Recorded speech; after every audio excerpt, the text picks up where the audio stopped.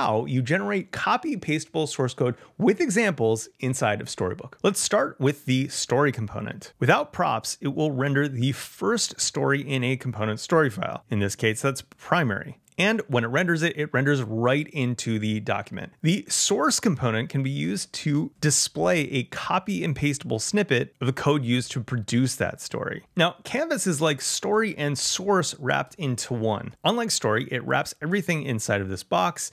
And with this accordion, we can show or hide the copyable code snippet. Of course, we have other stories beyond just the primary story. We have a secondary, a large, etc. All of these story components can take an of prop, story of secondary. Save that and our documentation will reflect the change. 3 different ways that you can display your components in documentation, and they make it easy for your team to copy and paste precise source code into their projects. This is